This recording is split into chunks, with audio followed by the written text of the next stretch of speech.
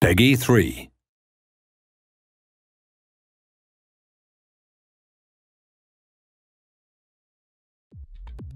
Welcome to this video on overlapping runs.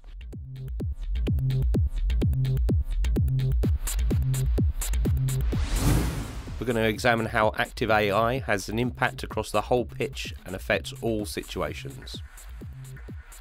So this is a situation that you should be fairly used to seeing in PES 2011.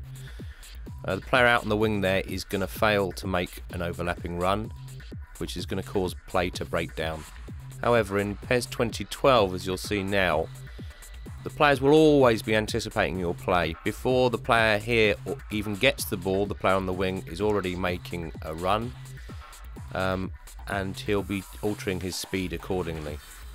In this situation, you'll see a player coming from deep, making a diagonal run, and continuing that run right the way along the line, eventually getting the ball in with the cross.